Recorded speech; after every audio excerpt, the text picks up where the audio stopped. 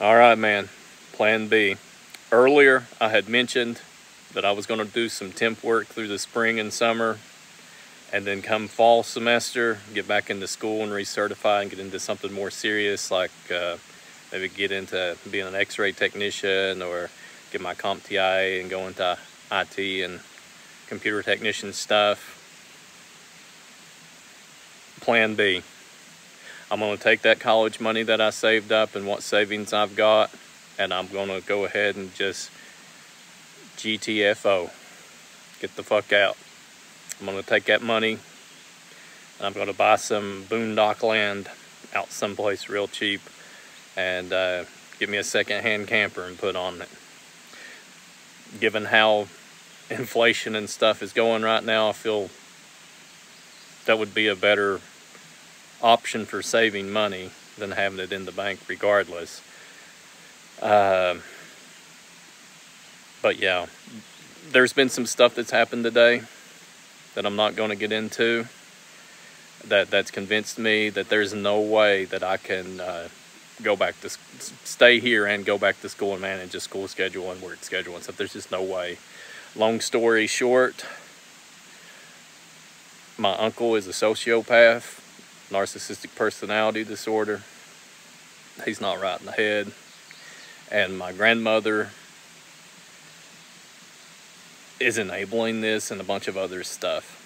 It's funny that my friend Mr. Hess and myself, we were just talking about the video game that came out, V Rising, which is a new vampire game.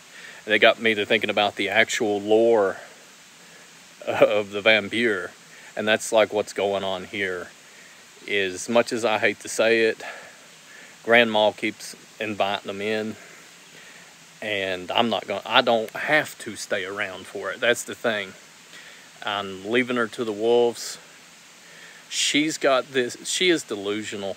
She has got this Marie Antoinette, let them eat cake mindset. She's got this Southern Belle antebellum mindset, and she's literally just enabling this stuff. So I'm not going to put up with it anymore. I'm not going to stick around. I said this last spring, and then all the medical emergency stuff happened with grandfather, etc. And I did stick around because nobody else would come by and help. So I'm done. I'm not going to shepherd anymore. It's going to be like Sodom and Gomorrah. I'm not going to look back. I'm leaving her to the wolves. I'm not going to school. I'll go, if I have to go work at Amazon or Walmart for the rest of my life instead of having to put up with this crap for the rest of my life, I'll go do that. I'll go work, I'll keep doing grunt work. You know what I'm saying? I'll keep doing grunt work. In fact, I've been doing the delivery driving, doing pretty good with that. I don't know if it's just beginner's luck. But I'm thinking maybe get about a year's worth of experience. Might try out for my CDLs or something. I know my cousin used to be a truck driver. He says that's a terrible job, but I might give it a try. But I'm definitely not staying here. This is last straw today. I'll talk about it. You know, like I said, I'm trying not to be on the negative Nancy thing, but it is literally like the stuff that's been going on here. It's so persistent. I don't know if it's just baby boomers need to get a life, or there's like some Truman Show bullshit or Stephen King-esque bullcrap going on, but it almost, the crap that's going on here almost feels demonic. I'll flat out say it. Like I said, my friend talking about vampires and stuff earlier, I'm like, man, these are parasites. They fucking bloodsuckers. And it's like all the people that complain are the people that do jack shit nothing, you know. That's what's really bothering me. All the people that are complaining and throwing off and running their mouths and just making life hell for no reason other than to make life hell. They're the ones that actually don't contribute or do anything. They're the ones mooching and leeching, you know what I'm saying? So I'm done with it. I'm not taking it anymore. And this is the thing. My grandmother enabling a lot of this. She's on top. She is delusional. She's got this weird empty nest syndrome going on with my uncle. So my uncle is like hiding behind his mommy's coattails and getting away with murder, basically, is what he's doing. And then there's a lot of other stuff going on. Maybe at another date, later down the road, once I get out of here and I can talk about it more freely, I will. I've got some stuff on video. I mean, I think proof's in the pudding on that, but let me put it this way. For me to be uprooted, for those that actually know me, for me to be uprooted, it's got to be pretty bad. For me to get up and say, okay, I can't even take this myself anymore, it's got to be pretty bad. I'd rather go live off in the boondocks. I've been looking at boondocks lines. Come into June, I'm going to work through June. Into June, I'm going to start hardcore, like driving around looking at places. Unfortunately, truck broke down again, so I got to make a little bit of money back, but it is what it is. Got that motorcycle in the background there. That's another thing. With all this hyperinflation and the way stuff's going, I might be getting back on a motorcycle next year. If the truck keeps breaking down and things don't start looking up, I'm gonna be back on a bike, that's for sure, just to save money. I can save about $300 a month on it. With all that out of the way, I'm going to try to keep on a positive note. I've got some video coming up of when I cleaned out the old trailer up on the hill, because that was initially, I mean, for you guys to see how serious I am about this, I have some video I'm about to post, a time lapse kind of, or just a walkthrough before and after of cleaning the trailer out. I'm going to upload that on the schedule. 1st of June, I think, is when it's scheduled. Stay tuned for that. But that kind of shows, you know, how serious I am getting about this, because initially I was going to go just back up to my old place. But it's too far gone, and people following me up there, essentially, and just all sorts of other stuff. I actually had the full, like, I'm just going to show the before and after here in June. Come October, I've got a whole full series of me cleaning out that place and puking everything else, because it was so nasty up there. So stay tuned for that. But yeah, today, May the 27th, 2024, final nail in the coffin, straw that broke the camel's back. Jimmy Boy, remember that. Jimmy Boy. The guy that, well, no, I'll go ahead and tell you, if you made it to the end of the video, one of the other things on top of what my uncle's doing, the guy, get this, right? If you made it to the end of the video, congratulations. All right, get this. I'll put this at the end. Earlier, there was a guy that was coming around. I mentioned this, but I deleted the video. I just left it up long enough for family and friends to see. Earlier, there was a guy coming around trying to scam Grandma, and he was scamming her for thousands of dollars and trying to get her to write blank checks and get into her bank account and stuff. And she's sitting there, she's timid, and she's telling me, I don't know if I really want to. And I finally voiced up, because I'm sitting out there when all this is happening. And you know, he's coming around like a handyman. Oh, I can do this, I can do that. And he's not able to do jack shit, basically. Because I went on strike. I went on strike after what Rush was doing. And I stopped doing a lot of this stuff. So that's how this whole situation came about. Because of Rush giving me such a hard time, and me stopping doing stuff and telling him to do it. They wanted to hire these interlopers. And they picked up just some random meth head off the street, basically, as far as I'm concerned, about the guy's personality. Trying to get her to write blank checks and stuff. Right? When she won't write blank checks, he gets mad, starts making threats and throwing a little hissy fit because he can't pay his car payments because she won't give him the money now. His money supply is being cut off, right? Charging her like $1,000 to pressure wash a house, charging her $5,000 to paint a porch, stuff like that. Didn't even paint the porch. Took him 2 years to paint a porch. All right, he'd come around, just sit around and take money.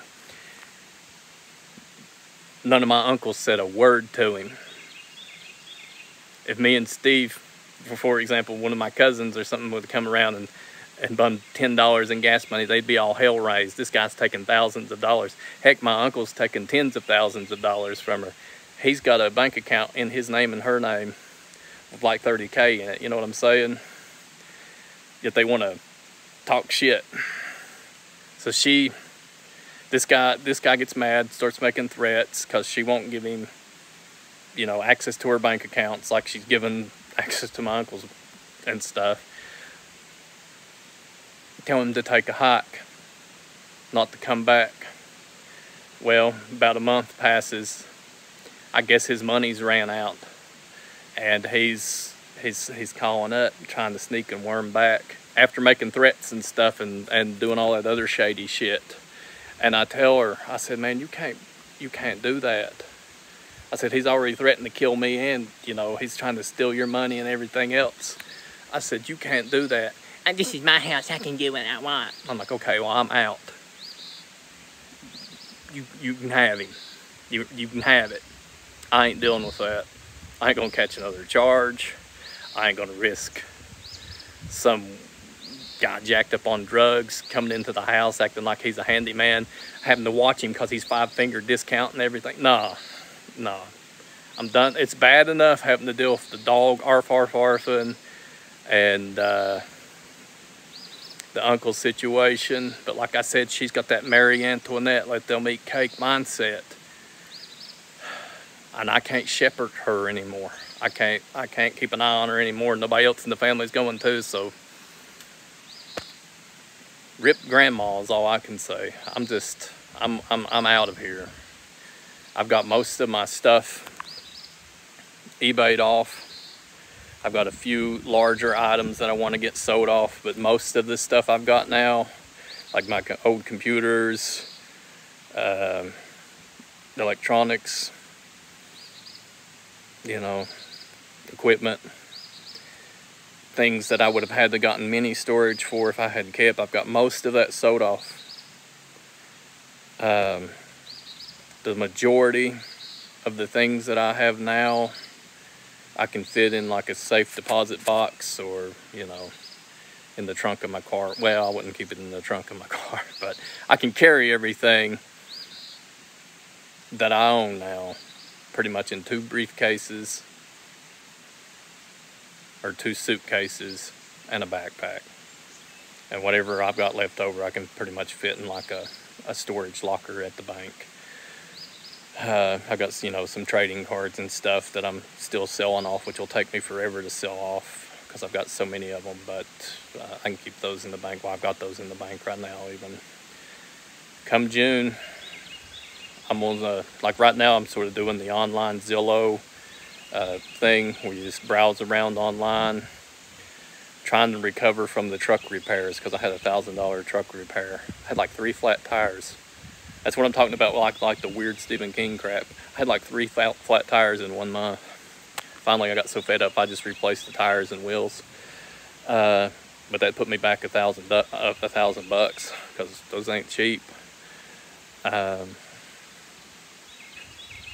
yeah, I'm already searching right now and looking at places in my price range.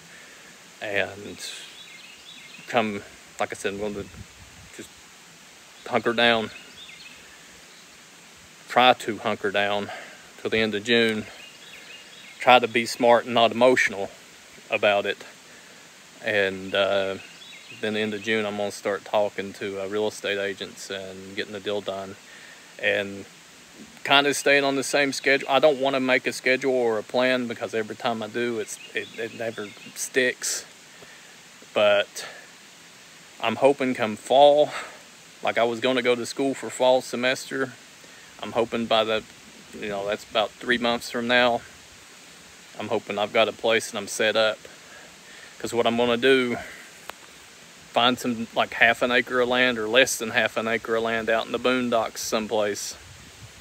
Get a little pool camper, second-hand pool camper, hook it to that Ford freaking Ranger and just go. just trailer trash it right on out of here. And I think then grandmother's going to realize the hard way, you know, that I told you so. But it is what it is. I mean, I knew this was going to happen before I got stuck back here. I knew I didn't want to come back here. I tried to make the, you know, lemons into lemonade and was making the best out of a bad situation. And then my uncle just, he literally came out of left field and made the situation 10 times worse. It's almost like a game to them. Like my uncle is, like I said, a sociopath of sorts, and my grandmother is getting off on this. And yeah, it got me to thinking about traditional folklore and vampires and stuff, and how you're not supposed to let them in. Well, grandmother is enabling this crap, and she's going to keep enabling this crap, so I'm just going to get the fuck out and leave her to the wolves and let her find out the hard way. Because it's not just my uncle. And that's, like I said, some Truman Show, Stephen King, vampiric, almost demonic. I'll flat out say it's almost like some supernatural demonic bullshit is going on.